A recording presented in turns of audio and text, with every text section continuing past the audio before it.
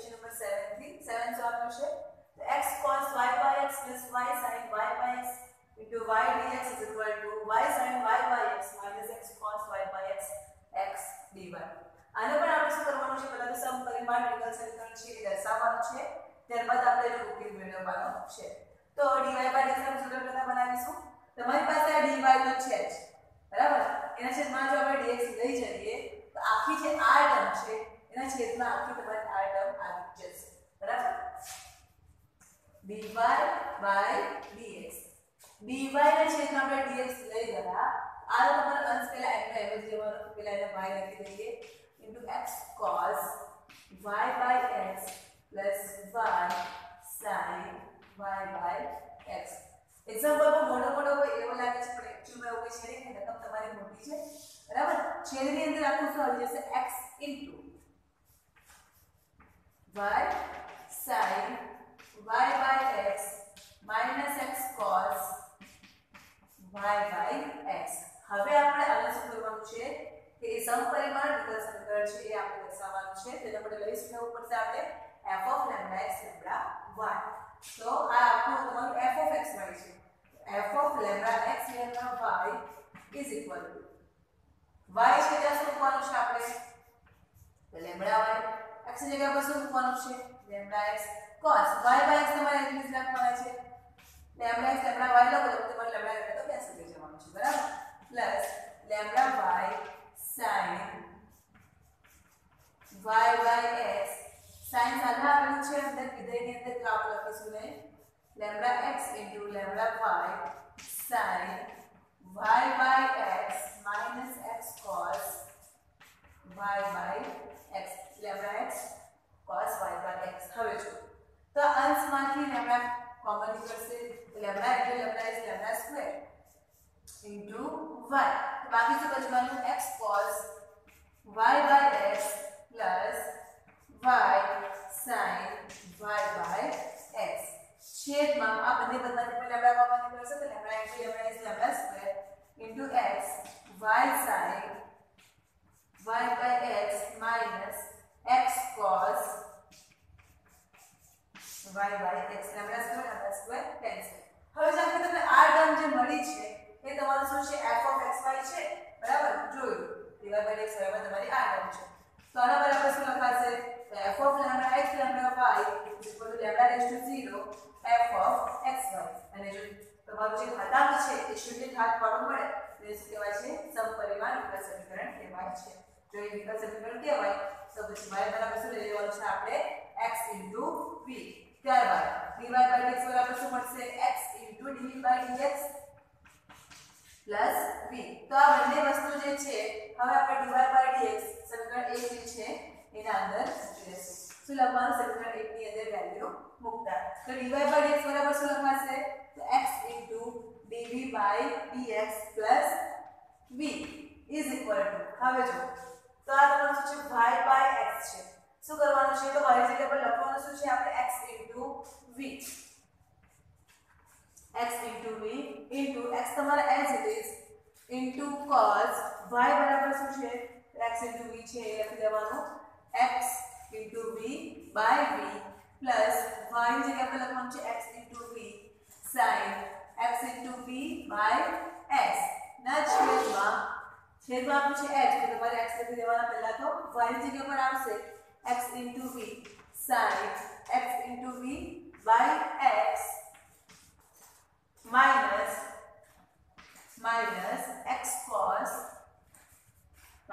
x cos એક second તમારું x into v છે છેદમાં તમારી પાસે છે x minus x cos y ની જગ્યા પર મૂકીશું આપણે x into v છેદમાં x છે ઓકે હવે જો તો તમારું અંશ અને છેદમાંથી x અને x કેન્સલ થઈ જશે હવે x cos xv by x આપું છું તો આપણે x કેન્સલ અહીંથી પણ કેન્સલ થઈ જવાનું આ તમારું કેન્સલ થઈ જશે તો બાકી શું બચવાનું કે x dv by dx plus v is equal to v as it is તો બાકી શું બચશે કૌંસમાં x cos v plus x v sin v છેદની અંદર x તો કેન્સલ થઈ ગયા છે તો બાકી શું બચવાનું x v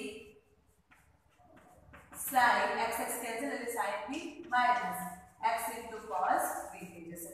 ઓકે, તો બચ્યું શું આપણી પાસે v x cos v plus xv sin v છેદમાં x v sin v minus x cos v બચ્યું છે.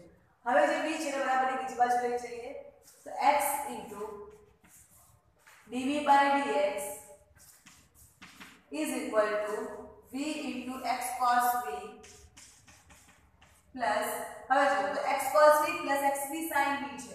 આ બંને પદમાંથી x કોમન નીકળવાના અને છેદમાં પણ છે x બંને પદમાં છે તો એ x જે છે એ અંશના છેદમાંથી કેન્સલ થઈ જશે એટલે બાકી શું બચવાનું v into બાકી રહેશે આપણી પાસે cos v plus x નીકળી જાય એટલે v sin v છેદની અંદર v sin v minus cos v અને પ્લસ v જે છે બરાબર બીજી બાજુ લઈ આવ્યા એટલે થઈ ગયું minus v. હવે શું કરશું આપણે લસાઅ લઈ લઈએ is equal to v into cos v cos v plus v into v is v square sin v minus v into v is v square sin v minus minus plus v cos v આખાના છેદમાં આવી જશે v sin v minus cos v. આ તરફ શું આવશે left hand side પર x into dv by dx. હવે જો plus v square sin v minus v square sin v cancel. હવે આ બંને પદમાંથી શું કોમન નીકળવાનું v કોમન નીકળશે. જો પણ v cos v આપણું છે શું આવી જવાનું 2v cos v. તો આ તમારું x dv by dx is equal to 2v cos v by v sin v minus cos v થઈ જશે. ઓકે, હવે આપણે આગળ શું કરશું તો v sin v minus cos v છે એને dv સાથે ઉડી દઈએ. ઓકે,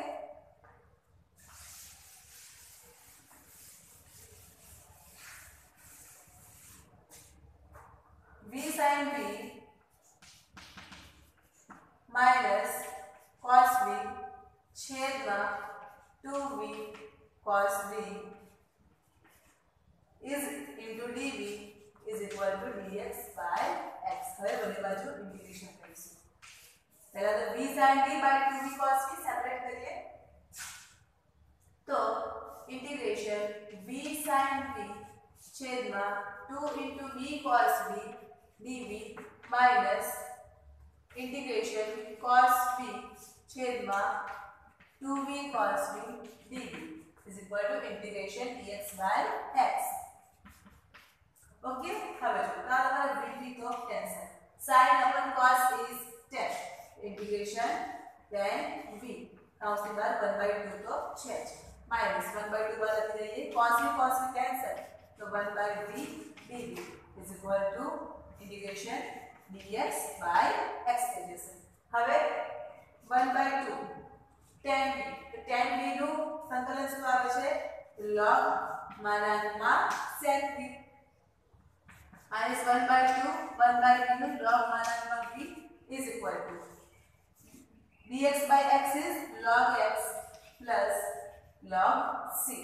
ઓકે, હવે log x log v log sec v આ log x બરાબર આ તરફ આવી દઈએ અને જો તો તમારું -1/2 log v છે આપણે તમારું -log x થવાનું તો શું કરીશું આપણે તો કિંમત મૂકી દઈએ બીજી જગ્યા પર શું આવશે y by x આપણે તમારું y by x આ -log x થશે તો માઈનસ ટર્મ આપણો માઈનસ ટર્મ આ તમે પ્લસ ટર્મ છે તો sec ને આપણે શું કરીએ cos આપી દઈએ તો sec એટલે શું થાય તો 1 cos y by x થવાનું. હવે cos y by x ને આપણે અંશમાં લઈ જઈએ તો cos y by x raised to -1 અને log cos y by x raised to -1 log x raised to n બરાબર શું થાય -log x થાય બરાબર. તેના બરાબર શું આવી જશે માઈનસ આગળ આવશે માઈનસ cos આ 1/2 તો આગળ છે જ અને આ તમારું માઈનસ આગળ આવ્યું log cos y by x minus 1/2 log y by x minus log x is equal to log c.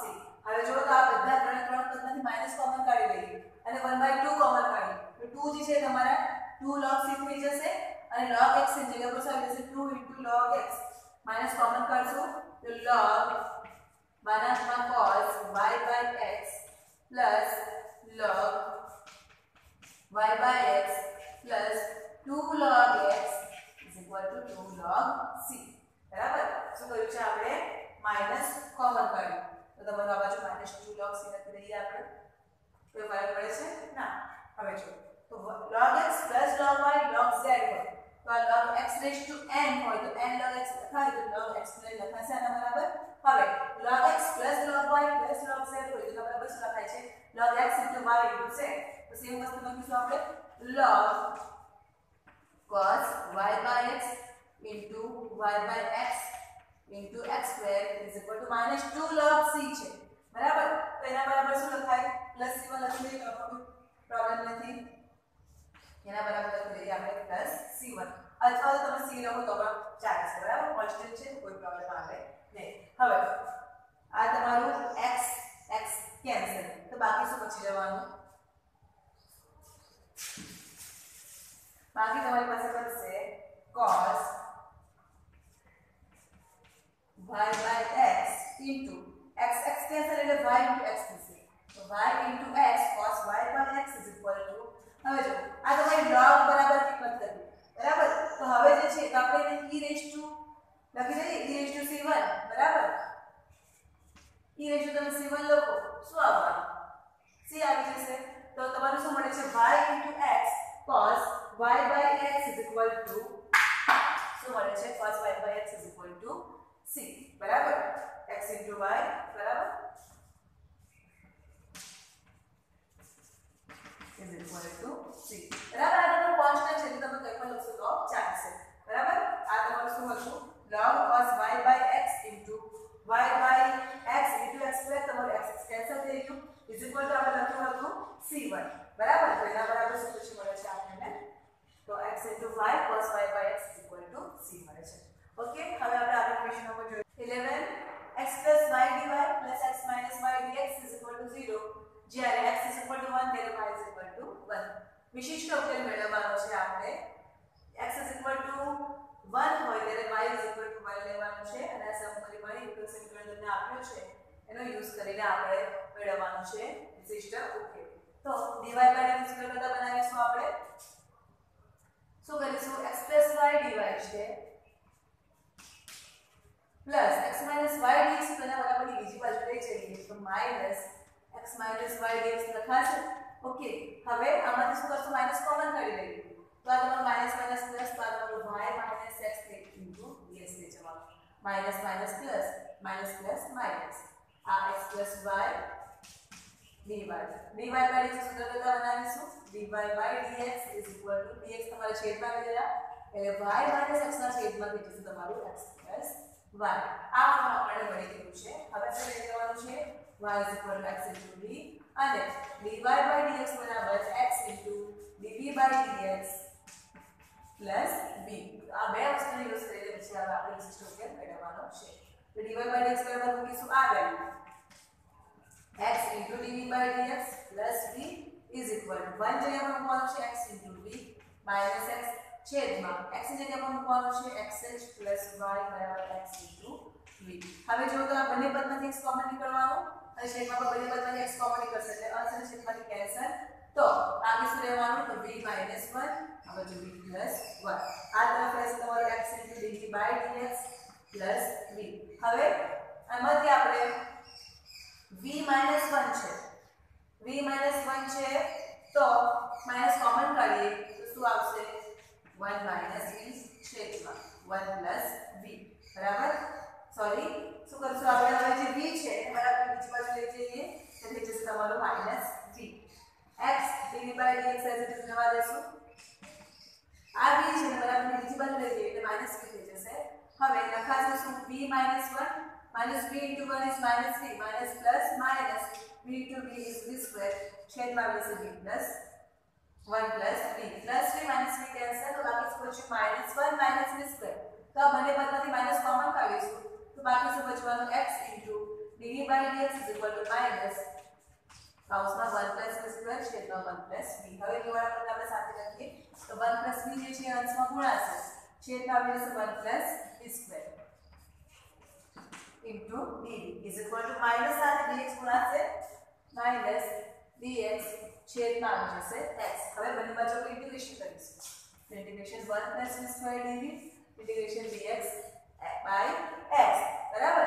હવે સેપરેટ કરીએ integration 1/1 + v² dv plus integration v by v² plus 1 અહીં આપણે v² plus 1 લખશું easy રહેશે એટલા માટે is equal to minus dx by x. હવે જો તો 1 by આ તમારું શું આપ્યું છે તો 1 plus v ઓકે જોઈ લેજો પછી કોઈ ભૂલ થતી નથી ને minus 1 plus v² છે છેદમાં તમારી પાસે છે 1 plus v. ઓકે હવે તો 1 by x² plus a² તો 1 by x² plus a² બરાબર શું આવશે તો 1 by a tan inverse x by a. તો 1 by a એટલે કે 1 by 1 જવાનું tan inverse x એટલે કે v by 1 પ્લસ હવે જો તો આ તમારું v છે ને છેદમાં તમારી પાસે v² છે તો આપણે શું કરીએ અંશ ને છેદમાં 2 વડે ગુણીએ તો આ તમારું 2v છે એ તમારું d by dv of v² plus 1 થશે v² plus 1 તમે ડિફરન્સ કરો તો શું આવવાનું 2v આવવાનું. તો 2v બરાબર શું લખાશે d by dv of v² plus 1. તો આપણે જાણીએ છીએ કે ઇન્ટિગ્રેશન f dash x ના છેદમાં f of x dx હોય તેના બરાબર શું લખાય છે log માનાંકમાં f of x તેના બરાબર શું આવવાનું log માનાંકમાં v² plus 1 is equal to minus log x plus c plus શું આવશે c આવશે. ઓકે આ 1 by 1 છે બનાવવાનું tan inverse હવે v ની વેલ્યુ મૂકી દે v બરાબર શું છે તો y by x છે plus 1 by 2 log y² plus x² plus 1 is equal to minus log x plus c બરાબર. હવે શું કરવાનું આપણે દર્શાવવા લઈએ તો y² plus x² by x². તો tan inverse y by x 1 by 2 ને આપણે અંશમાં લઈ લઈએ log x raised to n હોય તો n log x લખાય તો એના બરાબર log y² આ લખા લઈ લઈએ તો y² plus x² by x² raised to 1 by 2 અત્યારે લખી બાર એને લેવા દઈએ માઈનસ log x બરાબર આ તરફ લાવી દઈએ એટલે પ્લસ log x થશે is equal to c થવાનું. ઓકે હવે આપણે સેપરેટ કરીશું પહેલા તો tan inverse y by x is equal to 1 by 2 log y² plus x² minus 1 by 2 log x² plus log x is equal to c. હવે log x raised to n હોય તેના બરાબર શું લખાય n log x લખાય તો તમારો 2 જે છે એ અંશમાં આવી જવાનું તો 2 જે છે અંશ છેદમાંથી કેન્સલ તો બાકી શું બચશે minus log x plus log x તો minus log x plus log x તમારા કેન્સલ તો શું બચે છે tan inverse y by x plus 1 by 2 log y² plus x² is equal to આવે છે c.